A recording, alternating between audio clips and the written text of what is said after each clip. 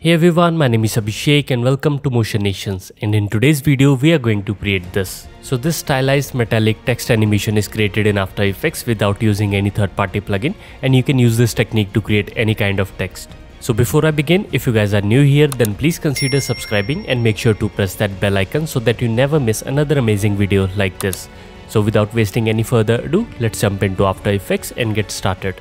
Alright, so right now I'm in After Effects, and as always, let's create a new composition. Let's call this text. Width and height 1920 by 1080, frame rate 30 fps, and duration you can go with whatever you want. Just click on OK. Now in this comp we are going to write our text, so select the text tool and just click, and you can type whatever you want. For this example I'm going to type Batman, and let me just quickly select the text and let's align this into the center of this composition. So if you are not able to see this align panel, then you can go to Windows and from here you can enable it. Also let's select this and let's increase its size, something like this. And you will notice that I'm using this Panthera font, and it's completely up to you. You can pick whatever font you want. So let's go with this font. Again, let's align this into the center of this comp, just like this. So now let's create another composition. So let's go to Composition, New Comp, and let's call this Main. Let's click on OK. Now we can drag our text into this, and first we are going to create a gradient. So for that, let's create a new composition. Let's call this Gradient Texture. Just click on OK. And once you have selected the shape layer, you can just simply click inside the comp, and if you double click on the shape layer, so you can see that it has created a rectangle which is of this composition size.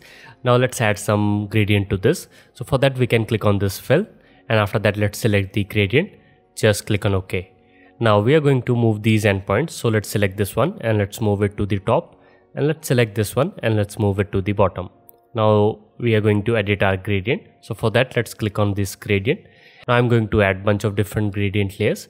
So let me just quickly select this, and I'm going to first change its color to something like this, and then I can click anywhere you want, and let's change its color to something like this, and let's create one over here, and let's make this darker.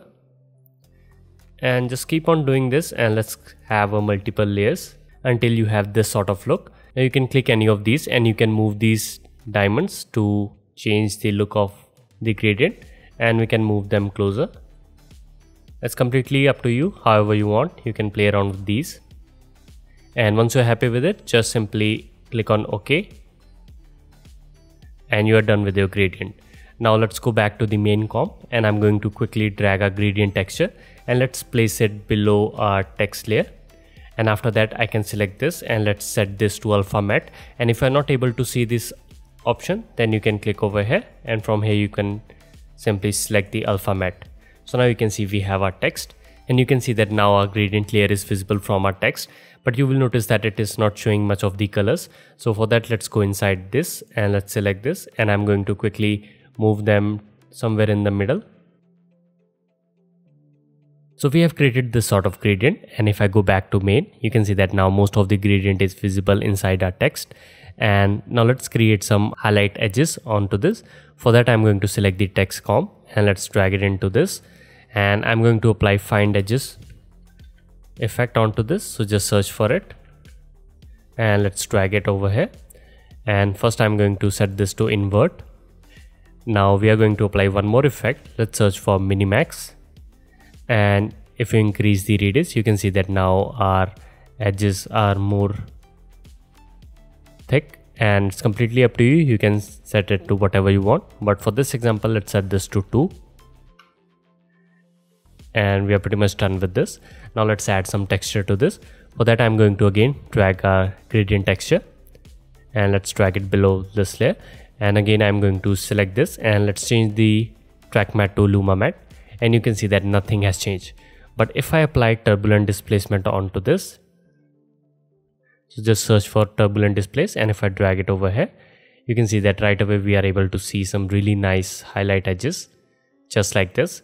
And you can play around with these value for amount and scale, and you can get different looks, and you can also animate it using the evolution. So you can see that we will have these really nice animated outlines. So let's quickly select this, and if you hold on the Alt key or Option key if you're on Mac, you can add an expression. So let's type time times 25, and now if I play back, here you can see that we have this continuous movement of these edges. which is very nice. And let's tweak this more. If I select this, we can apply glow on top of this. So just search for glow and let's apply it onto the gradient layer. And you can see that now these are much highlighted. We can increase the radius and lower down the intensity to something like this. So now you can see that it is looking much better. So yeah, we are pretty much done with our text. Now let's add some 3D depth to it. For that, I'm going to again select the text layer and let's drag it over here. And on this one, I'm going to apply CC radial blur. Let's drag it onto this and let's change the type to fading zoom. And I'm going to set the amount to something like -50. And let's search for curves.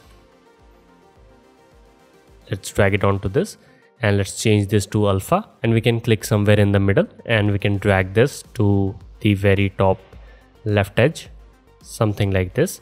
So now you can see that we have added this depth, and you can control the depth by simply decreasing this amount. So let's set this to somewhere around here. Now you can see that it's completely white and we are going to add some texture to this. Again, we are going to select the gradient texture and let's drag it below this. And after that, we can select this and set this to alpha matte. So right away, you can see that we have added some depth. Now let's tweak this to make it look better. So first I'm going to drag the curves effect and I'm going to make this little bit darker. Something like this. Let's add a really nice S curve. Just like that. Now I'm going to apply a fractal noise onto this. So just search for it. Let's drag and let's tweak some of the parameters. Let's increase the contrast and let's decrease the brightness. Now we can go under the transform and let's uncheck the uniform scaling, and we are going to decrease the width and let's increase the height to something like this. And right away you can see that we have added some really nice texture over here, and we can change the blending mode from normal to multiply. And after that we can apply tint on top of it. And let's change the map black color to a little bit of gray, something like this. Yeah, I think this is looking better. We can also increase the contrast and let's make this darker. Just like that. Now we can also apply Gaussian blur and you can see that now it's much smoother. So we are pretty much done with our text, and let's add some glow to this. So for that I'm going to add a adjustment layer, and on top of this let's apply glow. Just drag it something like this and let's increase the radius and decrease the intensity, something like this. Now let's select this, press Ctrl D to duplicate it. Now let's tweak some of these parameters. There you go. Now we have our metallic text and you can see the before and after of this glow. Now this is how you can create this kind of animation, and if you want to tweak this, then you can just simply go inside the gradient texture and you can just play around with the gradient over here and it will give you a different look.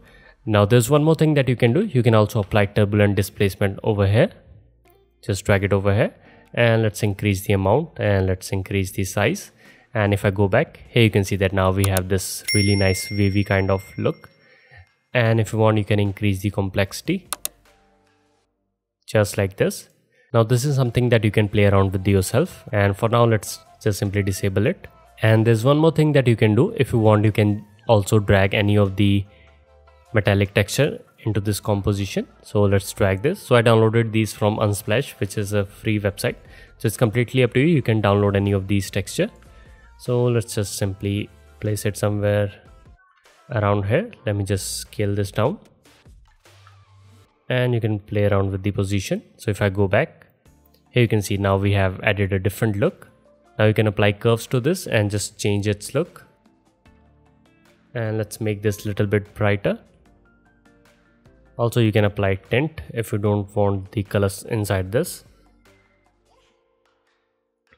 So there you go. Now we have created this metallic texture. It's completely up to you. You can drag any of the metallic texture and it will work just like that. Now the best thing about this method is that you can easily go inside the text and you can just type whatever you want. And if you go back, you can see that all the effects are already applied and you can change your text right away.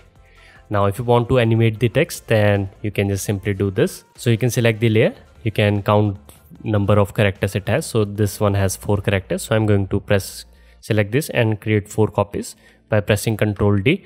Now let's select the first one and we are going to create a mask. So let's create a mask around the T so that just the T letter is visible, something like this.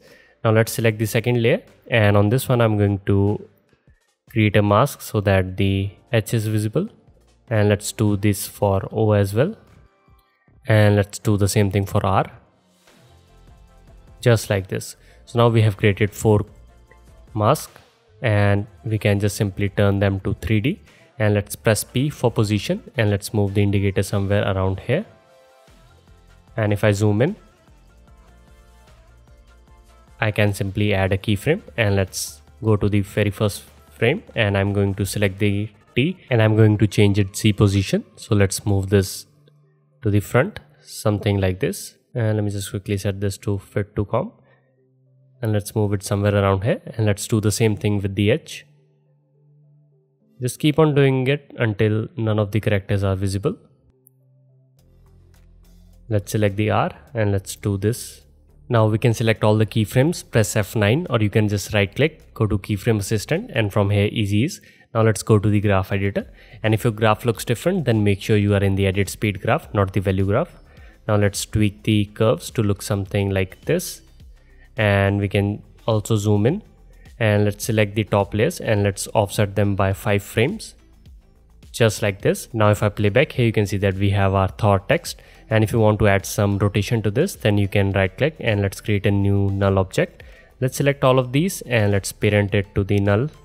Let's select this, press R for rotation. Let's add a rotation keyframe, and let's go to the beginning, and we can rotate it however you want.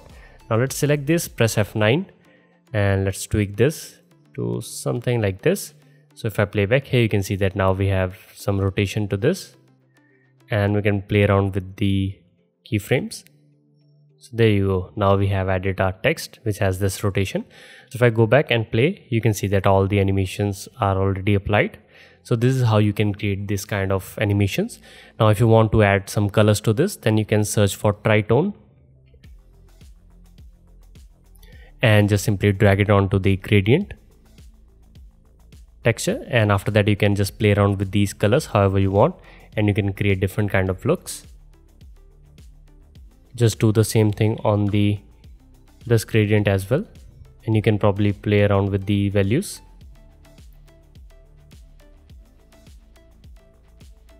Just copy this and paste it onto this gradient as well. So this is how you can create these kind of looks, and if you don't want, you can just simply go ahead with the default metallic look. So I hope you learned something from this tutorial, and the project files for these are available on Patreon, and if you want, you can join my Patreon page. Link for that is in the description below. So with that being said, my name is Abhishek, and I'll see you in the next one.